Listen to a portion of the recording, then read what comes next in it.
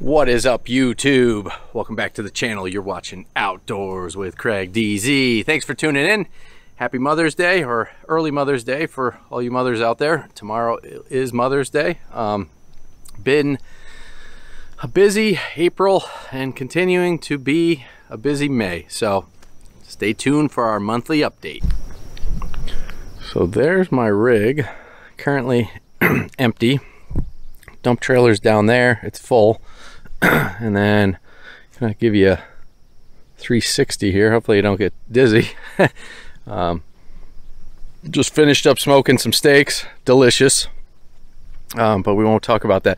So here, kind of the big news, which I talked about in the last video, is my new road. Really, for the month of April, for an update, as I talked in the last kind of the year update, right? Just growing pains and really running out of room. Time is an issue. So today I got stone in yesterday. I moved it all today and put it down roughly. It's not done. I'm going to actually kind of clean up this edge, and I actually have to get another load. So the tractor and the burn pit back there, I can kind of flatten that out and put stone down.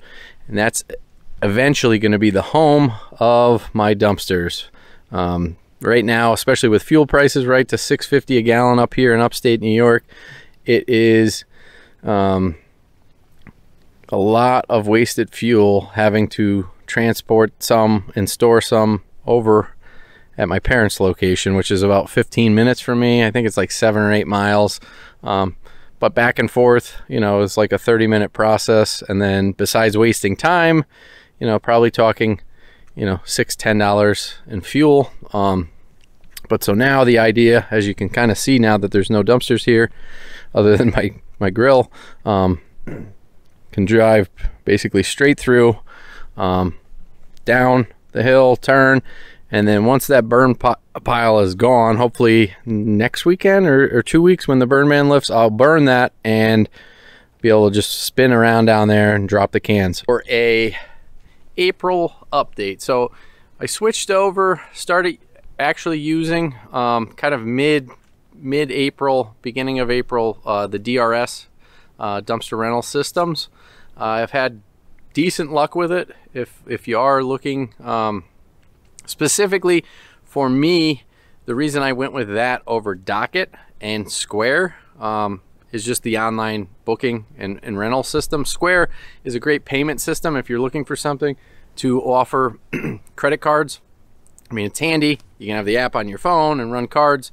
If that's all you're looking for, they're great. The more you use it, eventually, like now, I could technically take a loan out, and they offer all kinds of different features like that. That once you actually have kind of a steady flow of income coming in, they'll let you borrow money and things like that, line of credit almost if you want. I didn't utilize it, but DRS. So far good. I've had, I mean, just today looking at while I was out doing some delivery, somebody booked for next week. I've had probably, I'd say 6 or 7 online bookings, which is nice. You know, you just check your email and it's like, oh crap, like somebody booked for next week. And not only that, but with the DRS system, big advantage, one of the big advantages, I'm sure Docket has a feature like that too, is the online contract. So I just basically upload it and edited my contract, put it on there. And so now, like when somebody rents online, or I use the system and send them an invoice, they get the invoice and then they have to sign the contract. So that's all digital, and it all happens before I even get there. So before, like last year, I did, knock on wood, didn't have a, you know, issue, run into any problems with that. But I mean, in my contract it states, you know, we're not responsible for damages to your driveway, to the site, you know, unforeseen, you know, if you have a, you know, weak driveway or something, we drive over it and it, you know, crumbles apart, it's not our problem, not our fault. Like stuff like that that's in there, just to kind of protect the business.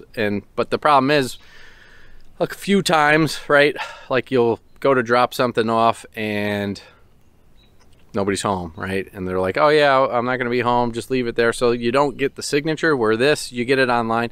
The other nice thing is with their system, I was doing a $50 deposit before. Now, if they book online, it's all paid up front. So like the woman that booked the other day, or today, I think it was a 3-day rental for 15 yards. So it was like 400 bucks with tax and all, instant, you know. Probably, or if it's not in my bank account by Monday, it probably will. So already I'll have that money ahead of time. So when you start getting, you know, 6, 7, 10 rentals, you know, a week, you're getting a lot of that money ahead of time, and you can kind of use it to pay your expenses ahead of time. But that was one nice feature last month that we ran into. I didn't look before this video the actual numbers, but for the month of April, I know last time I checked in the beginning of May, I want to say revenue, gross, you know, income was around $7,000 or $8,000 I did in sales. So going back to last year, you know, the month of May, I mean, I only had one dump trailer for April, May. I think June was when I got the second one. So, you know, I think 28 rentals, 24 rentals, something like that is what I did for April, which is pretty good. I've been booked solid, you know, today, like I just showed you. So I have the dump trailer back. Dump is closed, the one that I use on Saturday, so I can't dump them Saturday or Sunday. So that was a rental for Friday. Where it was, I just basically, the guy filled it anyways, but I couldn't really get it in a good spot. So it was an alleyway. And so I just told them I wasn't going to leave it overnight, especially being the dump trailer. If it was a dumpster, I probably wouldn't care as much. Worst case, like it maybe got some graffiti on it or something. But with that, I mean, somebody could just smash the lock off and then, you know, try and steal it or something silly like that. So I just told them I wouldn't leave it overnight. So I picked that up Friday evening. But yeah, business overall, hopefully if you're in the business, you're doing as good as I am, because I can't complain. I mean, fuel prices are up. I've adjusted and I raised my prices last week to kind of compensate for that. I didn't really raise them the first time. So upstate New York, right? So our fuel prices were about $5 for, I would say, I don't know, probably 2 weeks, 3 weeks. It was pretty $5, like $4.99, $5.19, $5.09, like for like 4 weeks. And then this past week just shot right up. It went and again, so I have, if I flip the camera, I do have my diesel tank here. I'm actually going to move that now that I'm putting the road into probably behind the shed over here. But that tank I called, now it's probably 2.5 weeks ago, but I called and it was $4.90 a gallon. And I was like, well, you know, me trying to be cheap, it's like, well, at $4.90 a gallon, I could get it at $4.99 at the pump. So I'm really only saving 10 cents. You know, convenience, all that stuff is great, but I was like, let me wait a week or two. The prices, you know, were kind of, at least what I saw, you know, price of oil per barrel and everything was steadying out. And so I'm like, all right, well, if the price drops, you know, another 10, 15 cents, like I don't want to be stuck at $4.90 and then I could get it at the pump for say $4.80. So my gamble screwed me, because not that would have lasted me for months, but you know, 275 gallons, I probably would have got 250, 225. Would have lasted me a good month. So I would have been saving, you know, $1.60 a gallon at this point. For the first kind of, prices went from like 4 something to like that $5 when the Ukraine stuff kicked off. I didn't really raise prices. My dump fees went up a couple bucks, and I just said, you know what, I'll just eat the cost. You know, it's just a couple bucks, and realistically my service area is 20 miles, so in theory max, you know, I'm going 20 miles there, back 40 miles, you know, 80 round trip at 10 gallons, 10 miles per gallon for fuel. You know, there could be 8 gallons of fuel, so like, you know, 20-30 cents a gallon. You're talking a few bucks really is what it would cost me difference. Now is a little different, right? So like $1.50 more a gallon, you know, 10 gallons, you're talking 15 bucks difference, or more, 20. So I raised my price is 25 bucks across the board, and nobody has complained, haven't had any issues with it, so that's been good. The other thing I've thought of doing, because for the month of April, and it's still continuing right now, is the trend that I'm seeing is, you know, most people want it Friday, Saturday, Sunday, which is great. However, for me, right, so I do this on the side. I can only go to the dump one time, and that's before work. So my problem would be, like, now I have, you know, that full one sitting there. I have another 15 yard that I picked up today that's full from a roofer from this weekend. He actually, again, if you get into roofing, just be careful, because this guy, it was a double layer roof, and he called me. He was newer at roofing, so I told him, like, yeah, no, like, it's like, you're gonna need another dumpster. Like, it went from being like maybe 4 tons to now 8-9 tons, and I'm like, there's no way physically you probably could fit it all in that one 15 yarder, and if you did, I wouldn't be moving it, right? At 8 or 9 tons, it's way over. And this customer is like 45 minutes away, so it's not a short drive, so it wouldn't be something I'd be like, I'll see if I can tow it. But so I have that one back already, so there's 2, and then I pick one up tomorrow morning, and then I'll pick one up tomorrow afternoon, evening. So come Monday morning, I have 4 full dumpsters. I have a rental Monday, so they're actually taking that dump trailer. So you can see my problem, right? It's like every day I'm stuck going to the dump, dumping, and then flipping the cans, which is great. However, I feel like I'm at the point now, I have 2 more dumpsters on order. So I'm at the point with 5 dumpsters that realistically I'd like the customers to keep them longer, right?